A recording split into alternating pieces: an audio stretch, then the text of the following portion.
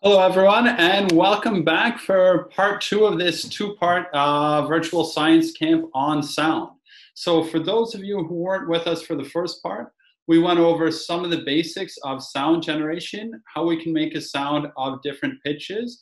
And this session is going to be a little bit more advanced, and this one is going to focus on measuring the speed of sound with a couple of different methods.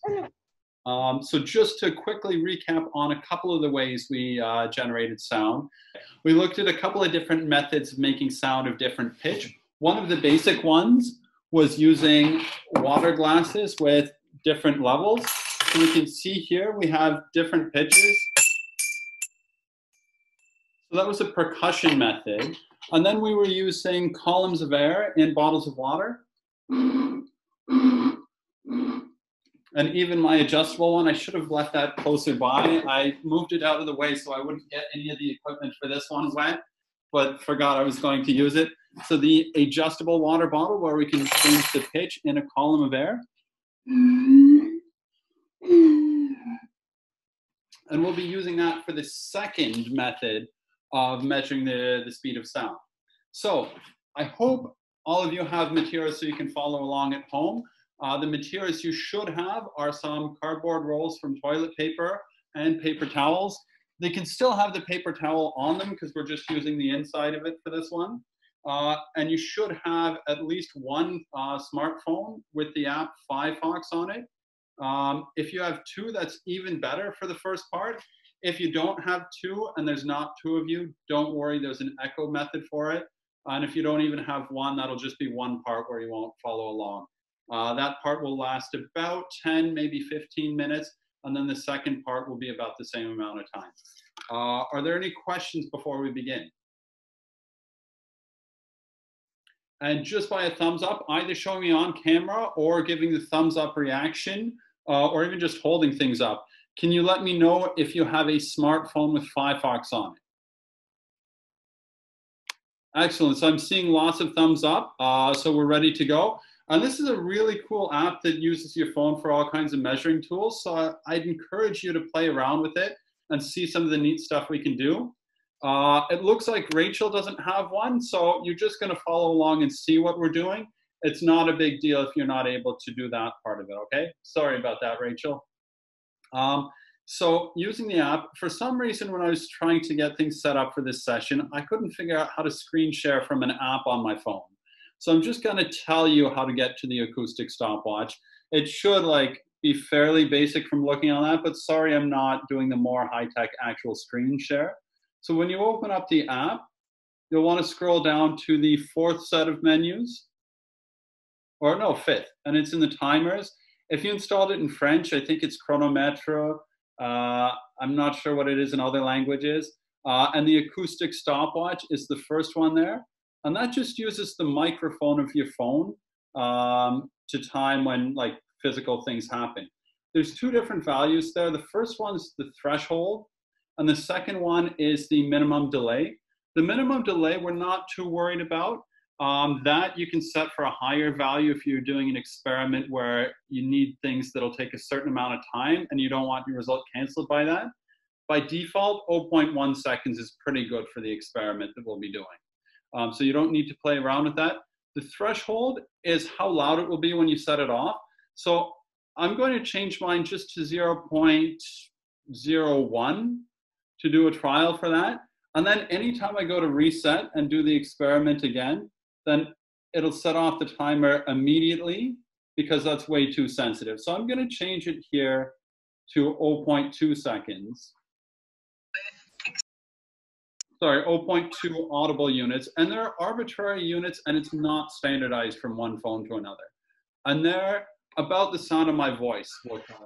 Once you have the threshold set, so I'm recommending start it at 0.2. If you don't have a second person and a second phone, maybe 0.1 because you'll need to pick up the echo. And I'm just going to step outside because my apartment is small enough. My balcony is actually longer than any distance inside the apartment. So I'm going to be doing this one outside. So I'm just going to walk outside and you'll have a beautiful view of the 11th arrondissement in Paris. Hopefully I don't drop my computer off my balcony.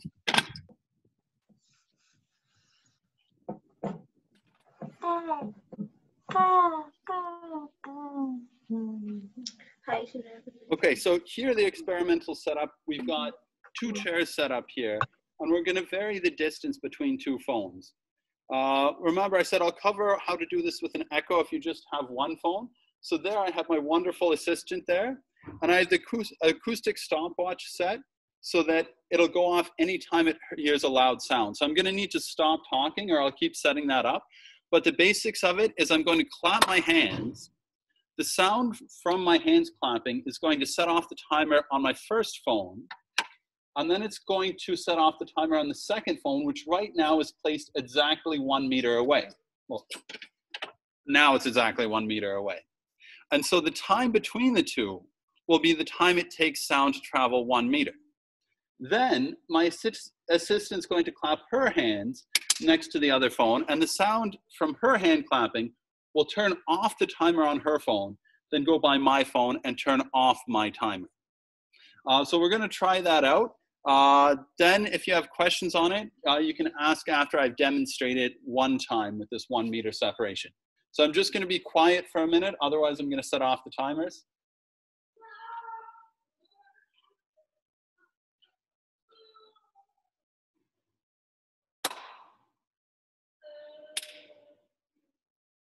Okay, and my threshold was set too high, so I'm just gonna lower my threshold because it wasn't set off by my own clap. And I'm gonna start that 1 more time.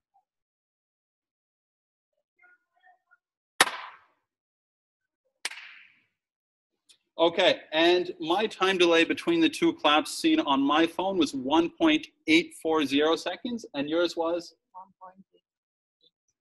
1.838. So we have a difference of only 0.002 seconds, and that corresponds to 2 milliseconds it took the sound to travel 1 meter this way and 1 meter back. And then we can increase the distance and measure the increase in time. As we're setting up to do it for 2 meters apart, are there questions about how this method works and how to try this out at home? No, on va sauter direct aux deux. Okay, and there are no questions. Just before I know if I should spend much time on this, how many of you have 2 phones and 2 people? Like, is it worth me continuing on this method or skipping ahead to the, okay, so I see at least a couple hands up. So yes, we will go ahead with this method. From what I've shown you so far, do you understand it well enough to try and take a measurement on your own?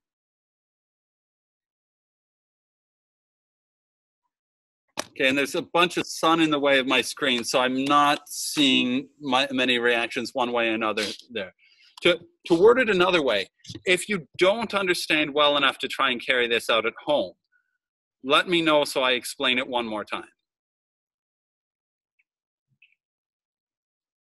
Okay, and if you've understood well enough, then I'm going to suggest you put me on mute for a minute, and that way I can keep explaining to anyone who thinks they need more explanations, and you won't have me setting off your acoustic timer.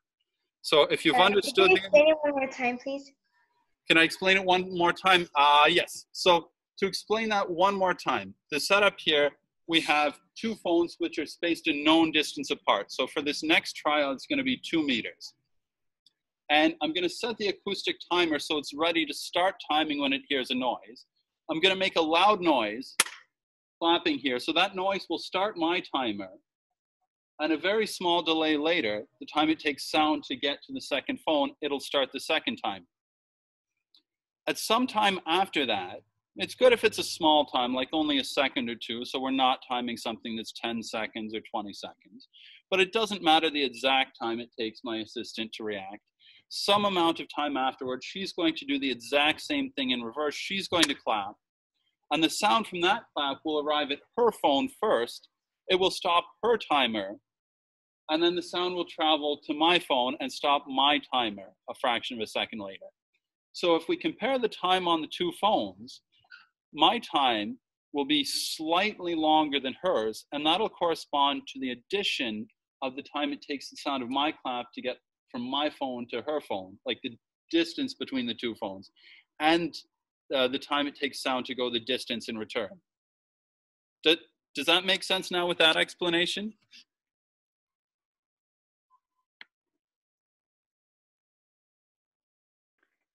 Are you using the sequence timer? No, just like one run on the acoustic timer. So it'll be hard to show when I'm talking. I'll change the threshold. So just a simple timer. Just simple timer. Like I'll show it as I clap once. Although like clapping, I need both hands, so this is going to be kind of an awkward setup.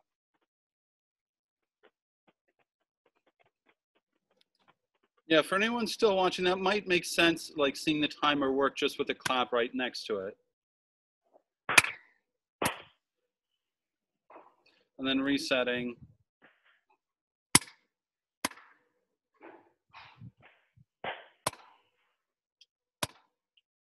So like one noise, or in this case, one clap, which is my like distinct loud noise, will start it, and then one more will stop it.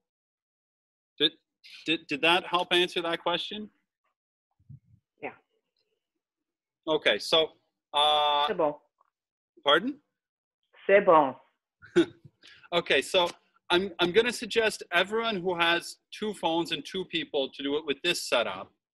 Turn me on mute for a minute to try that yourselves. And for those of you who have one phone or less, then I'm going to explain the echo method so that you can do it with one phone. So if you have two phones and you're going to do it, can you just give me a thumbs up so I can know not to expect you listening to me? Okay, so I'm seeing Diane Rose. I'm seeing, I think Alex, there's a thumbs up there. No thumbs up. Okay, there's at least one or two of you. So try and take a measurement that way. Have me on mute. And if you don't have two phones and two scientists, then stick with me for the echo method, which I'm about to explain.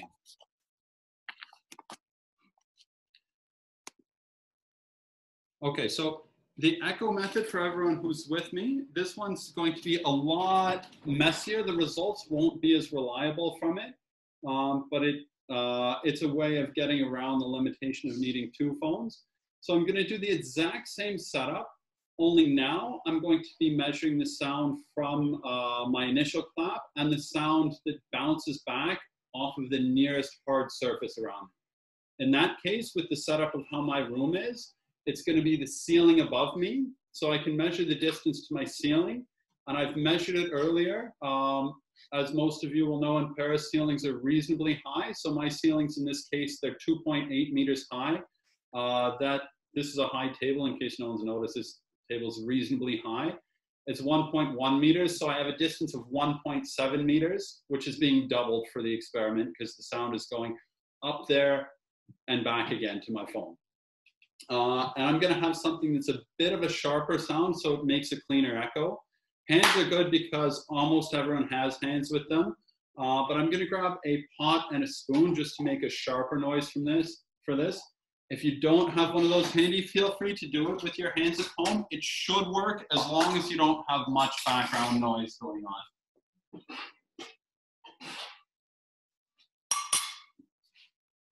Okay, so it's a similar setup, and I'm just going to have this pot that I'll bang, and that'll set off my timer to start and to stop. And because the echo is going to be significantly less loud than the initial sound, I'm going to need to turn my acoustic threshold really low. So here on my phone, and again, acoustic units for this, they're just arbitrary units. It's not an absolute value, so it'll vary phone to phone. If a low value is too low and it's setting it off just by turning off and on your phone, then raise the number up a little bit. But for mine, 0.05, it works best for the echo method. And now I'm going to start, well, I'm going to stop talking so I can start a run.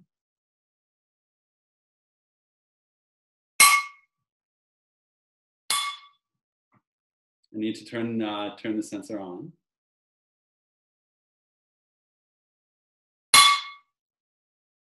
.28 seconds. And I'm going to note that result and just repeat that one or two more times. And one of the problems with the echo method is if we have sound bouncing off of any other surface, for example, I have a wall that it could bounce off of. It's about the same distance as the ceiling, but the wall isn't as flat and uniform. So I'm guessing I'm not getting an echo that will appear with this threshold method. And I'm just going to repeat that a couple more times and see if I get about the same value. If not, then it means there are other weird echo effects going on.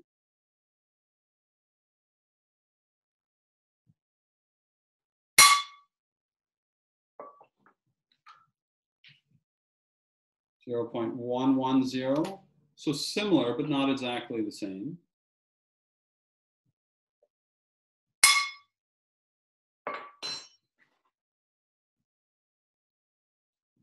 0.116. These are all seeming to be a little bit bigger than what I'd expect. The method might be a little bit might be a little bit flawed from that way. I think probably just because the echo method isn't nearly as reliable as the two phone method. I'm not going to hang on this method too much longer. If you feel like playing around with it at home afterwards, I'd suggest it. Like, that's a cool investigation to do on your own. But just in the interest of time, I'm going to move on to the air column resonance, because that'll work a lot better in a single phone setup.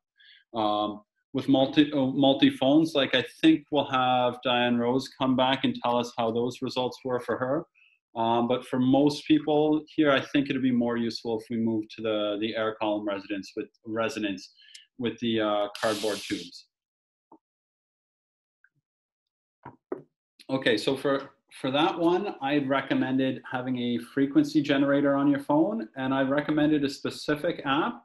But if you didn't get that app, you can also use the one on Firefox. It's just you need to tap in different frequencies. The one I had recommended, I'm just going to turn the volume on my phone here.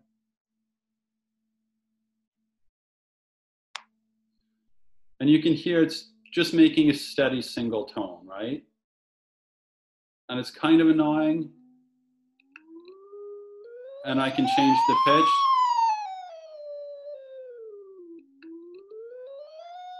So I'm going to look at a phenomenon called resonance, and look at the resonant frequency of different lengths of column of air. And that's what I hope for you guys to do at home.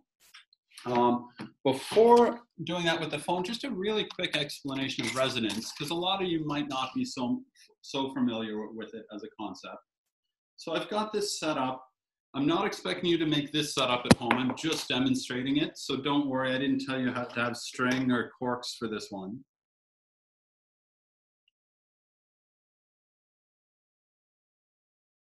Okay, so holding up this set of string and corks,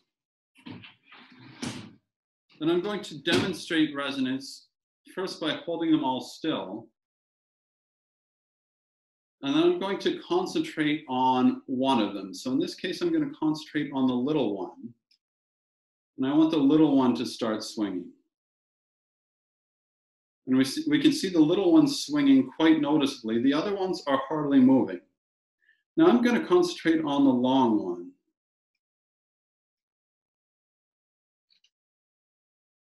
And it's hard to make only the long one move. But we see the long one's moving significantly more than the little one. The medium one's kind of moving a lot too. I'm going back to the little one. So getting the little one moving a lot more than the big one. Now this is a fun demonstration of resonance I saw at the University of Valencia in Spain from a professor there called Chantal Ferrer-Roca, who has a whole bunch of wonderful physics demos. If you understand Spanish or Valencian, I'll give you guys a link to that because they've got really good demos there. But the idea with resonance there, you guys probably didn't even see me swinging the tube. If you did, you noticed I was only swinging it a little bit. But if I swing it at the same frequency that the middle one is rocking back and forth with, we see it rocks back and forth pretty big, and the other ones barely move. If I swing it at the frequency the big one will tend to go back and forth with, we get it moving a lot more than the others, but getting the middle one kind of going a lot too, so maybe I should adjust the lengths.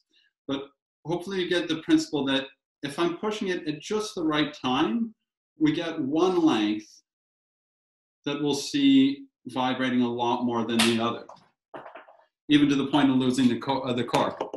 So because sound is a vibration, then sound in air will have resonant lengths that correspond, just like with those corks on a string, to giving it a boost right when it comes back. So for reasons too complicated for me to get into in like this quick session, sound will tend to reflect at either end of a hollow tube it's going through. So if I get this paper towel tube and I start generating a frequency near the end of it. Now in my case, the speaker for my phone is right at the bottom here. So I'm going to try and pass that by the end of the tube. And at most frequencies, okay, that's not most frequencies. I'm going to go back to a random frequency. Like here, I'm at 450 hertz.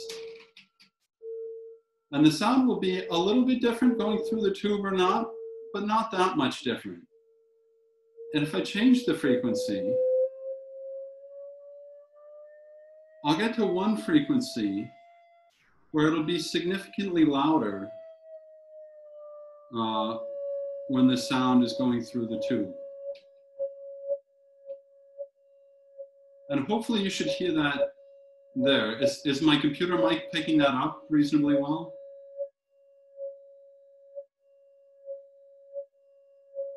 Okay, I'm getting some people nodding their head yes. So in this case, for this length of tube, the resonant frequency is somewhere near 555 hertz. And if I look at sounds near that, and I hear someone sighing, we can do this with quieter sounds too.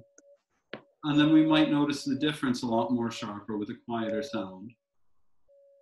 And we're just looking for the frequency where we see the biggest difference in volume there.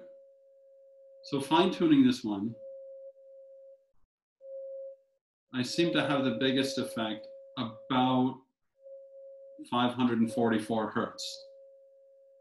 Does that make sense how I did this?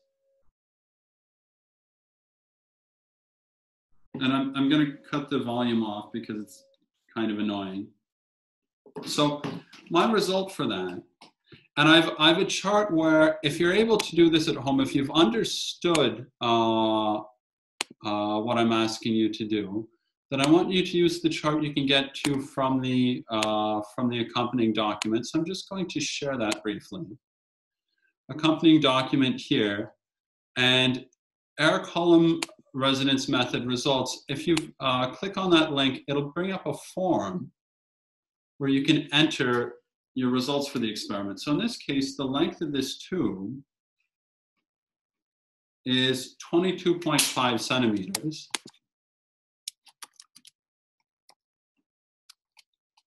And the resonance frequency here was 544. My initials for those results, if I want to see, like, if I think, oh, maybe that result doesn't fit, wonder what was going on, I could go back and check. And I've submitted one set of results there. And then I can go in and try that with a different length of tube, like this toilet paper tube is shorter. So it'll have a higher pitch resonant frequency. With that explanation, do you guys think you can try and find one resonant frequency, like the resonant frequency of one of your tubes at home using that method? Okay, and I'm getting some thumbs up, so please go ahead and do that now and then try and submit a result. While you're doing that, I'm just going to mute myself and go through getting one or two more results with other lengths of tube. I don't have a chair there. Okay, so I'm going to repeat that with one or two more tubes that I have around the house. And if you have questions, please interrupt and ask questions about how to do this. Hopefully we can get one result from each of you before we finish in a couple minutes.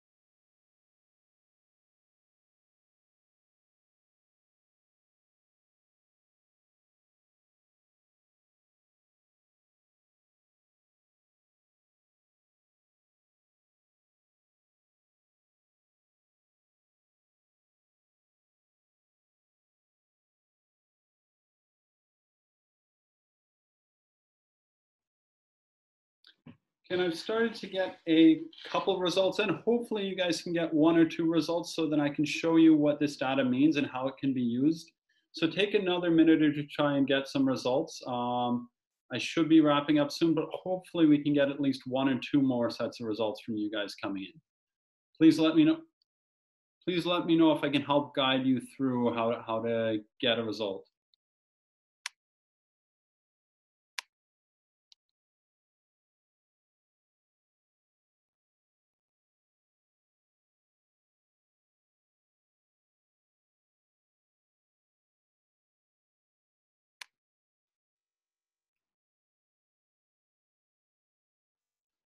And I see some people working hard on this, so I'll leave you for an extra minute or two. We'll probably end up finishing maybe 10 minutes late. Hopefully you guys are okay with that, just so we can try and get some results. Once we get two more from other people, then I'll show you what these results mean, and I'll try and get one more from myself quickly while you guys are doing that.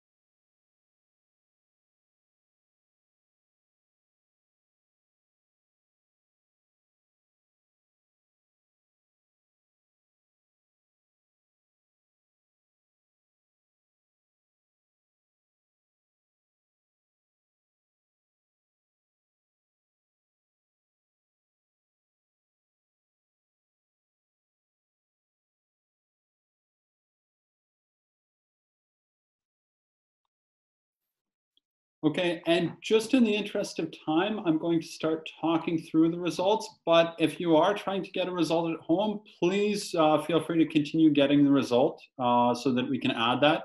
And it'll just appear on the result and our graph in a moment, like as soon as you add it.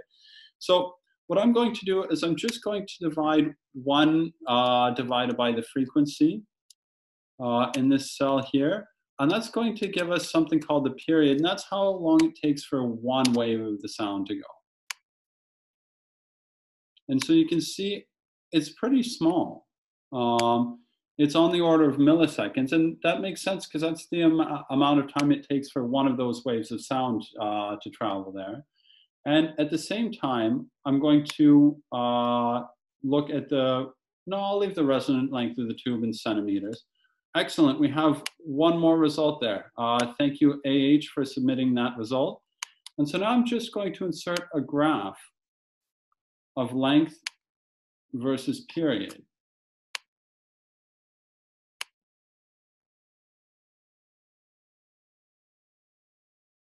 Okay, and by default, it's doing a bar chart, which is rarely any good for science. So we're getting a scatter plot. And I won't bother labeling the axes because I'm just going to try and talk through this quickly. But I'm going to add a trend line. I've had this problem before where it's difficult with the zoom menu in the way. But we get a trend line there. And I'm going to add a label that's the equation for the line.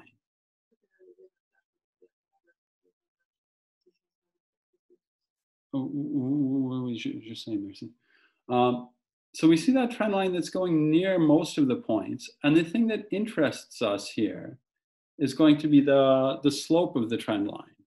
So if we look at period versus length, then we're dividing a time by a distance. Well, we should really reverse the axes there. Let's see.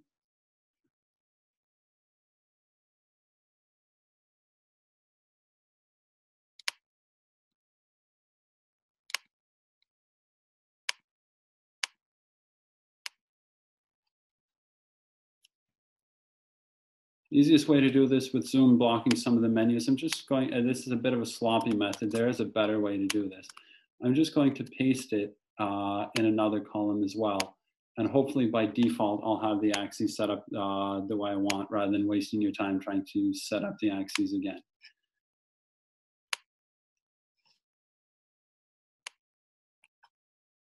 Okay, that's looking a lot better. And Just going to add a trend line again.